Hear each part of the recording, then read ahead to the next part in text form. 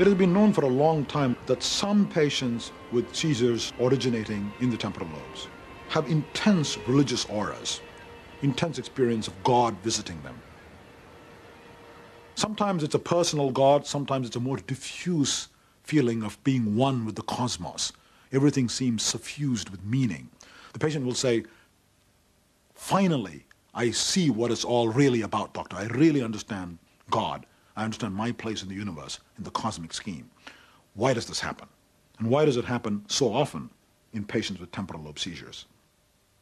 My attitude was I was God, and then I had heaven and hell in my eyes. That was it, you know what I mean? I was the grand guy who created heaven and hell.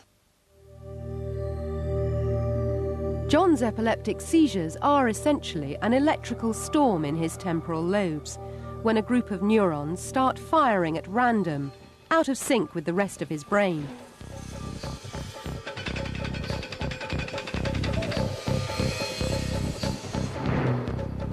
Recently, John experienced one of his worst episodes to date. For nearly a week, he had 8 seizures a day. Each seizure lasted about 5 minutes and involved violent convulsions that left him unconscious. I basically had made plans with an ex-girlfriend to go out to the Salt River in Arizona, out in the desert. This girl likes to drink a lot, and to keep up with her, I started drinking vodka martinis, and I went into some serious seizures out there.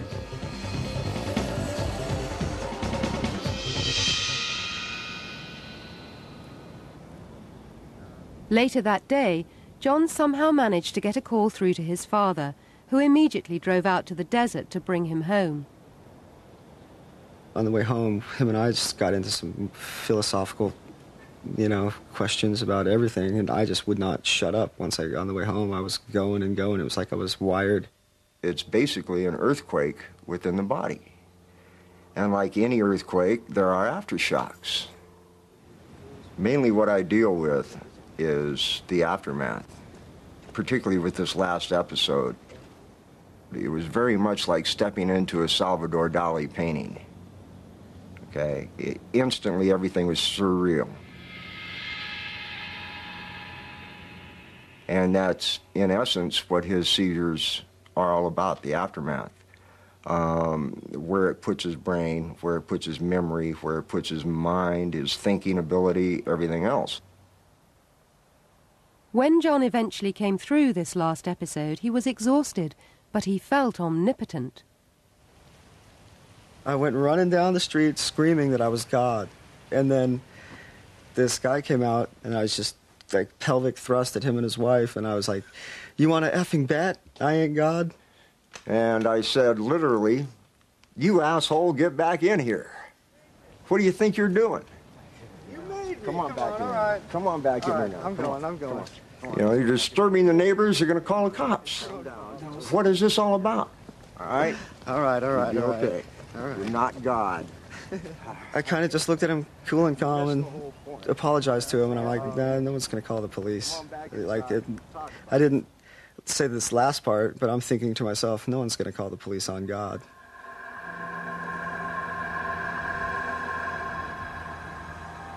John was introduced to Ramachandran by his doctor, who knew of Ramachandran's interest in disorders that straddled a boundary between neurology and psychiatry. John had had a recent seizure, which made their encounter very emotional. When I listen to certain types of music, I have this connection with another world, almost. And it's very hard to convey it to another person. Yeah, if you were to ask my dad, he would just say I am completely through the gateway and into another reality 100%. Indeed, a separate physical reality is every bit as real to him, okay? Although it is absolutely nothing like this reality is to us.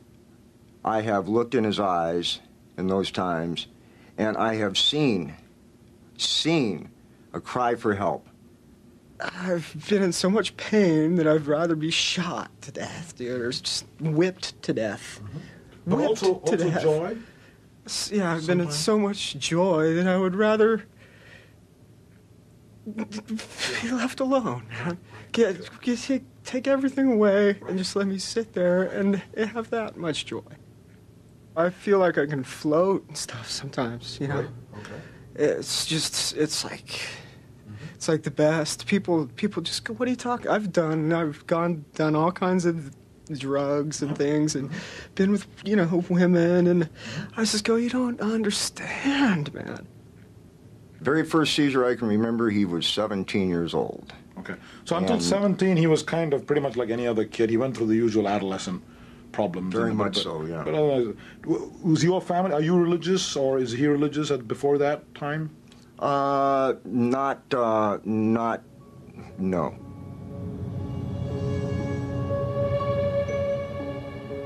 Now, why do these patients have intense religious experiences when they have these seizures? And why do they become preoccupied with theological and religious matters even in between seizures? One possibility is, well, maybe God actually visits them. But if that's true, as a scientist, I can't test this. There's no way of finding out. One possibility is that the seizure activity in the temporal lobe somehow creates all kinds of odd, strange emotions in the person's mind, in the person's brain. And this welling up of bizarre emotions may be interpreted by the patient as visits from another world, or as God is visiting me. Maybe that's the only way he can make sense of this welter of strange emotions going on in his brain.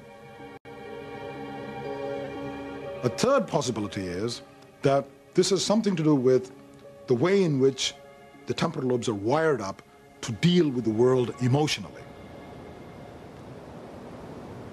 As we walk around and interact with the world, you need some way of determining what's important, what's emotionally salient, and what's relevant to you versus something trivial and unimportant.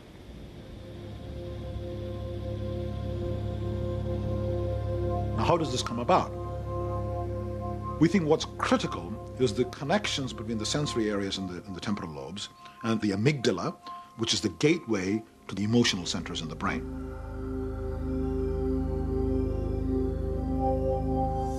The strength of these connections is what determines how emotionally salient something is. And therefore, you could speak of a sort of emotional salience landscape with hills and valleys corresponding to what's important and what's not important.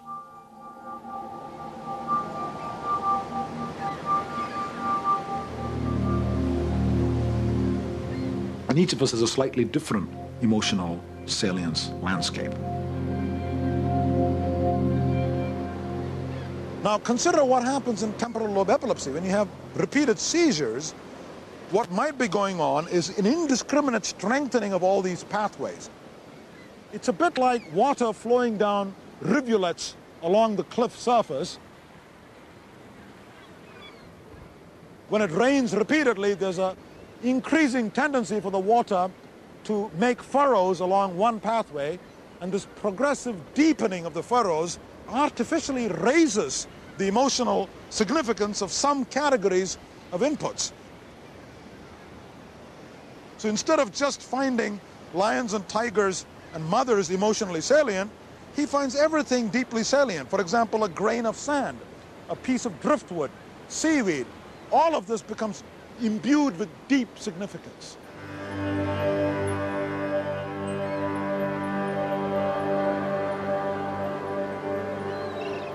Now, this tendency to ascribe cosmic significance to everything around you might be akin to what we call a mystical experience or a religious experience.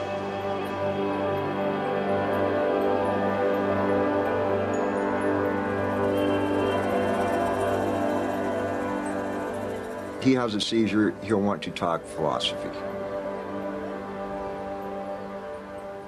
He'll want to discuss all the things that are floating around in the stew he's got up here that he's trying to reconstruct. Thoughts that he may have had just floating through his mind while he was in a seizure mode may come surfacing. I see. Okay. Also, but also you said he's become more emotional because of the seizure, so that's helpful too. Much more sensitive, but oddly enough, not in regards to himself. Okay. Okay. but in regards to atrocities, disasters, things like that, anywhere and everywhere. Wrongs done to other people. Jesus Christ. And Yugoslavia, you know. Yeah. It's, Oh, God. but you know what? A lot of times I sit there and go, okay, there's a reason for ethnic cleansing. It's right. And I sit there and totally justify it in my own head. Oh my God, 100% justified, 100% right for the human race. Oh my God. And you know what? I am so right in my own head, I know I could go out there and get people to follow me. Not like these wackos with sheets on their heads, not like those idiots. But now it's just the new generation of the prophets. Yep. And were all the prophets people that were flopping around on the ground? Is that what this whole message was, the gift from the gods this whole time? That's possible, isn't it? Yeah. I've never been religious, ever.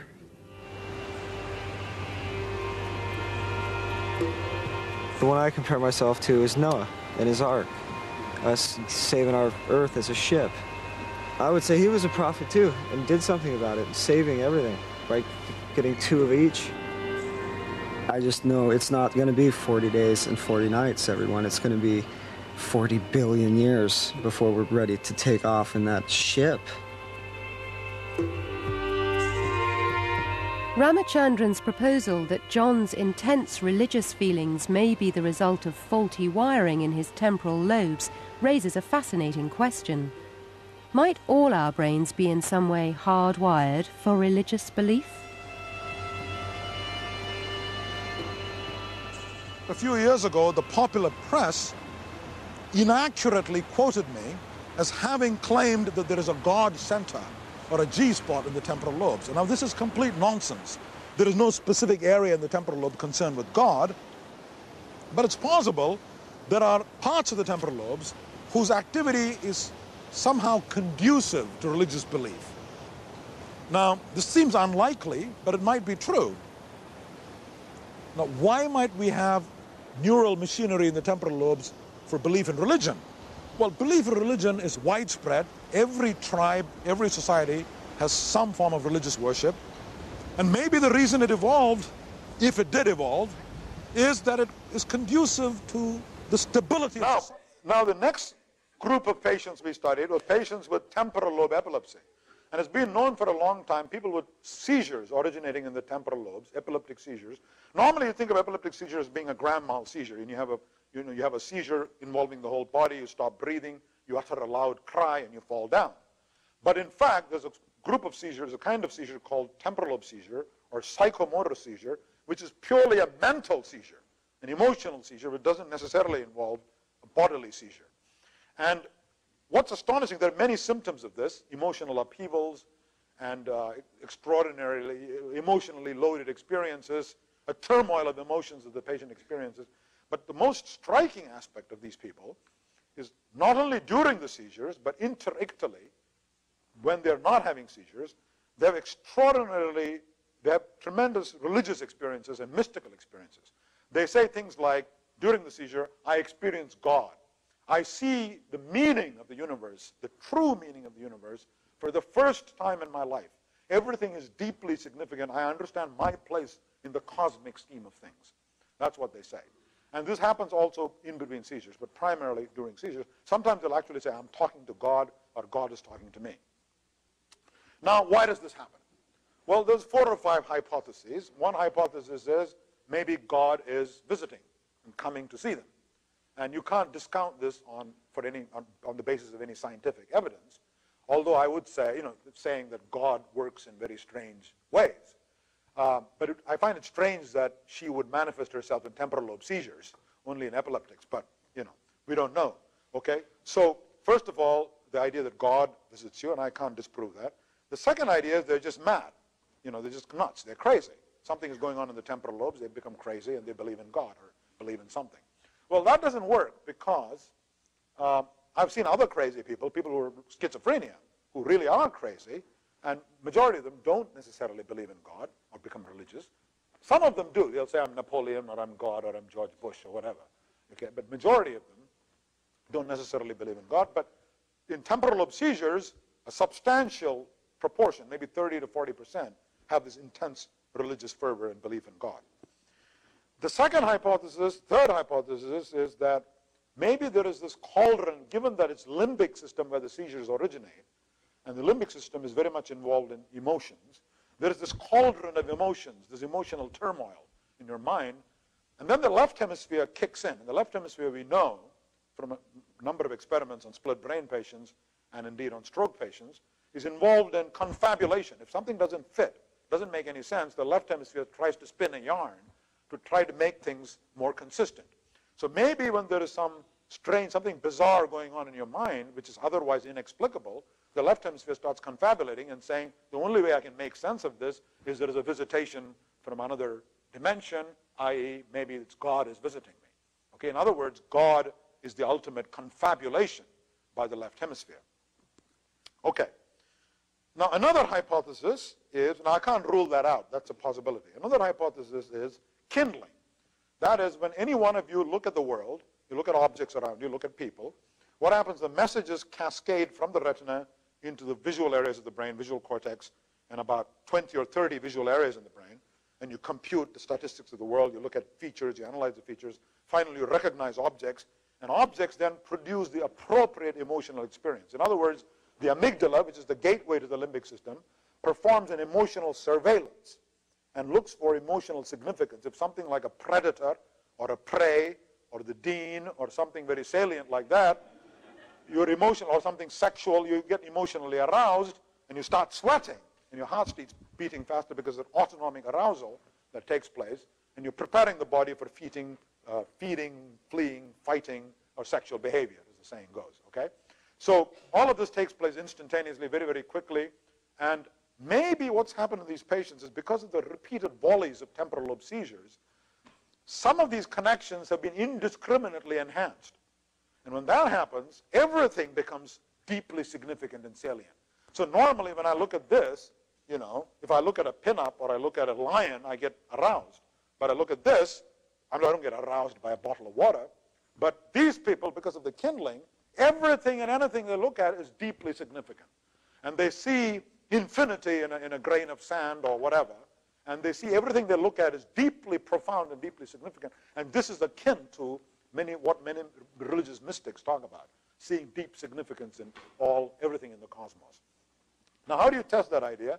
Well, we said, okay, let's measure their sweating. You can do this with a galvanic skin response, where the sweating changes. When you look at something significant, you look at a lion or a tiger, or you look at something sexually provocative, then you get a huge galvanic skin response. If you look at a table or a chair, your galvanic skin response is flat. You don't react.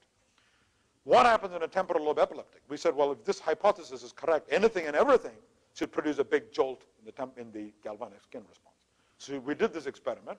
We showed them, of course, lions and tigers, they get a big galvanic skin response, or a pin-up, they get a big, I take that back. Lions and tigers, violent scenes, horrible scenes, they get a big galvanic skin response. But we show them things which are utterly trivial, like bottles of water, or a shoe, or a pen, or something. Nothing happens, as in a normal person. In other words, the theory that this is just kindling and everything is deeply significant is disproved. In fact, when they look at sexually provocative images, they don't get a galvanic skin response, unlike most normal people, right? And this is consistent with the fact they actually have hyposexuality. Their libido is reduced in temporal lobe epilepsy. But now comes the important finding. When we showed them religious icons, like a Star of David, a cross, or a word God, or the word Mary, the word Jesus, there's a big jolt in the galvanic skin response.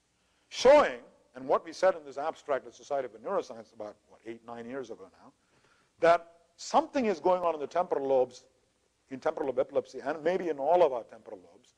There's a group of neurons which is firing in abnormal manner, which makes you more prone to religious belief, okay, believing in a deity or in God or whatever.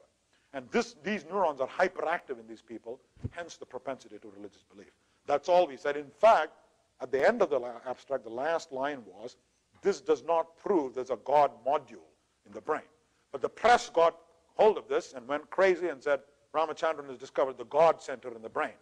And in fact, the Bishop of Oxford was questioned about this, and he said, well, so what? It just shows that when God made us, he put an antenna in all our brains, and it just happens to be in the temporal lobes. Fine, okay? So anyway, and for some time in the internet, there was a talk about a G spot in the brain. Okay? All right, so now the question then is, why do you have this neural circuitry in your brain whose activity gives rise to religious belief? Finally, there are two possibilities. One is it's a spandrel. In other words, it's doing something else in the brain which has evolutionary benefit. I don't know what that might be, right? Belief, and maybe, I don't know, I don't want to even speculate. The other possibility is it was in fact selected for by natural selection because in fact, look at every religion, every society, every tribe in the world, they have some kind of religious belief.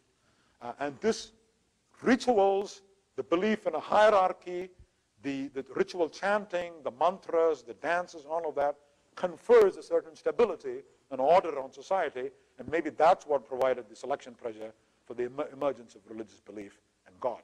Finally, let me conclude by saying none of this has any bearing on whether God really exists or not. As I said before, this is all about how religious belief originates in the brain, and that's all I have to say. Thank you.